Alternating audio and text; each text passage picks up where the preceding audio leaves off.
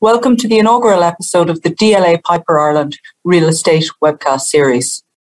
In each episode, we'll ask a panel of experts a number of questions about a hot topic in the Irish real estate market. This week, we kick off with social housing, following on from the publication of the government's Housing for All plan last year.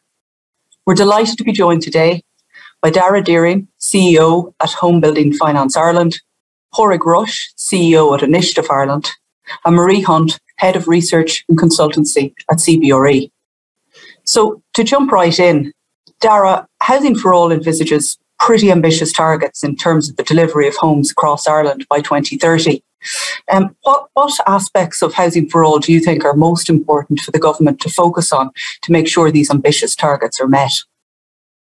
Thanks, Kate. I think if you look at it first, let's put the targets in context. In order to deliver what's set out in Housing for All, we actually need to collectively deliver 10,000 social housing units per annum, 4,000 affordable purchase and a further 2,000 in cost rental. So it's quite a step up from where we are right now.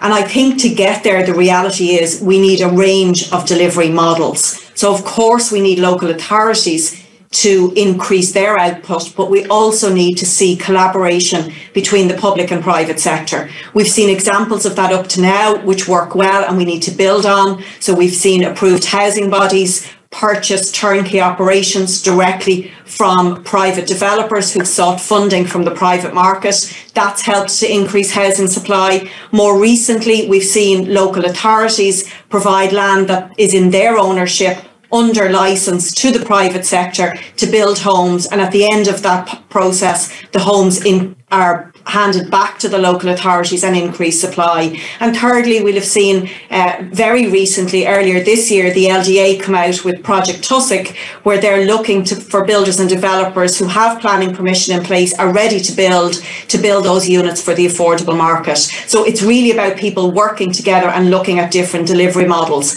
The second area I think that stakeholders need to focus on is we need more construction workers. If we look at the numbers in Housing for All, we need to see a 70% increase in the number of people working in the sector. And how are we going to get there? Well, one thing is that we need to look at people who were previously in the sector, whether they've left within Ireland or left abroad, and how do we get them back in and create an environment where they want to build homes in Ireland on a sustainable basis. And secondly, we need to recruit more people into the industry. I think the third step that we need to take is to recognise that the mix of homes we supply has got to change for social housing. So if you look at it on an overall basis, less than 20% of our housing stock is apartments. To deliver the numbers in Housing for All for social housing, we will need to deliver more apartments as well as the traditional homes. And that brings with it, Kate, a challenge around viability. The sector itself will need to look at how it innovates to bring forward high quality product, but at a lower cost of construction. And the government have announced various initiatives to support infrastructure or reforms of planning. We need to see them executed so that some of the barriers to construction are removed over the course of this period. And I suppose finally for me, we need increase in the availability of debt finance. So if we look at Housing for All at an overall level, we need 12 billion in funding available per year. Some of that will come from the government, but a lot of it the increase we need has to come from the private sector. So that means we need banks lending, the traditional banks, we need the non-bank lenders providing funding for this sector, and we need also international funding. I think finally, the early signs are encouraging. We're seeing strong levels of construction starts. I think that's a good segue into 2022. We've lots of lenders providing funding specifically for social housing. So I genuinely believe if all parties work together across public and private sector, we will translate some of those initiatives into increase in supply. Thanks, Dara. That's very interesting, particularly what you say about the need for innovation and for collaboration between the public and private sectors. Pádraig, Dara has given a really good overview of where she believes the government's focus needs to be in Housing for All. But do you identify any other roadblocks or issues that aren't specifically called out in Housing for All, but that the government needs to address?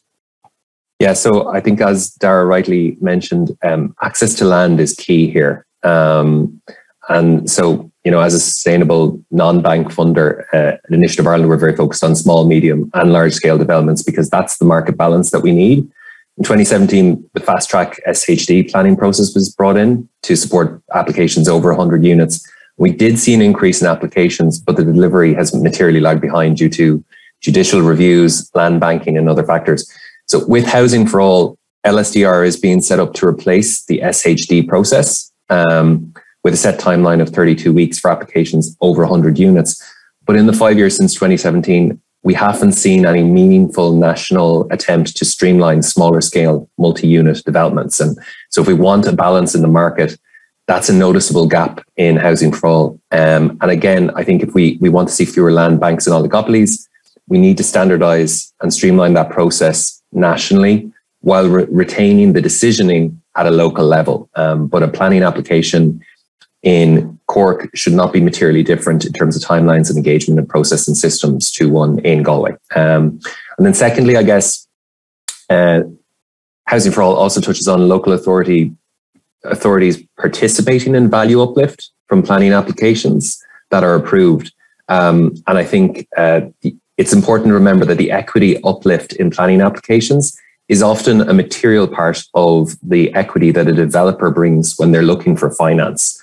And the justification for the local authorities participating is almost an argument that uplift is profit.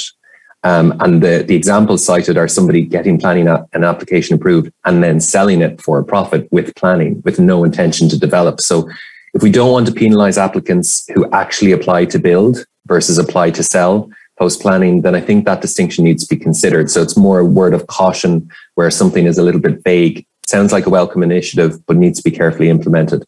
And then lastly, I think clearer timelines are really needed. I think it's very common when you talk about 5-year, 10-year programs in prose to make it seem as if these things are around the corner when maybe they're not.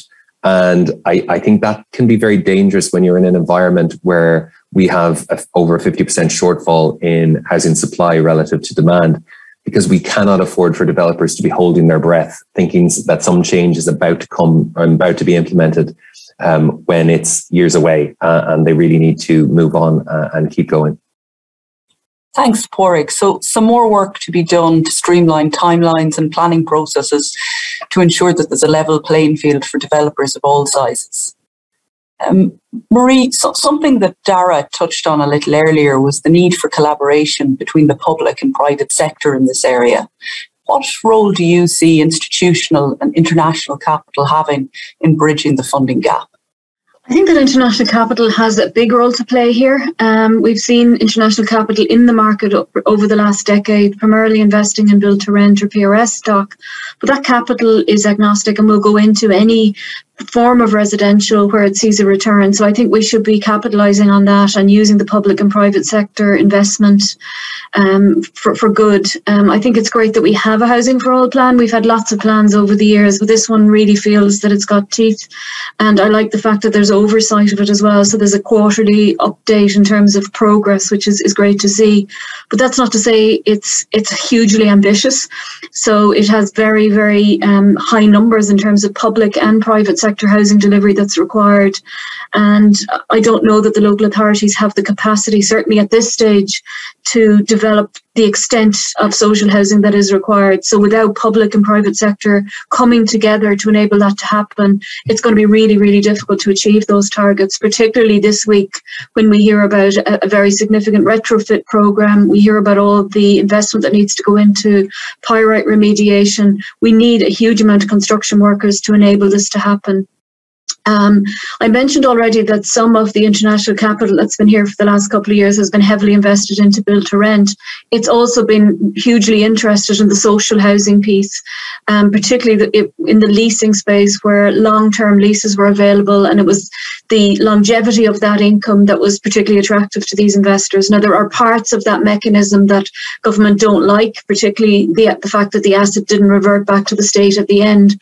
But with a little bit of financial engineering, surely we could come to a solution that would enable this capital to continue to invest into this sector and help with the delivery of stock and come up with a mechanism where the end asset ends back in the state's balance sheet. So I think with a bit of tweaking, we could do that rather than completely get rid of the previous system. And I wonder as well if there's some way to engineer that international capital to invest in the affordable housing piece. Is it investable in that sense? I suspect it is, but we would need to come up with the mechanisms to enable that to happen. So I think in essence, in summary, absolutely we need both public and private sector capital working together, and we need to welcome the international capital as opposed to condemn it. Some of the commentary in the media is very, very unhelpful, because without this international capital, we're not going to be able to deliver the very ambitious Housing for All programme that we envisage. Thanks, Marie. It's very clear that there's an important role for international capital to play here in bridging the funding gap, but that certain innovations are needed in order to make the area more attractive to investors. Thank you to Pádraig, to Dara and to Marie for your valuable insights today. If you'd like to know more about social housing or about any other aspect of real estate or development finance, please don't hesitate to reach out to me or another member of the DLA Piper team. Until our next episode, goodbye and thank you for tuning in.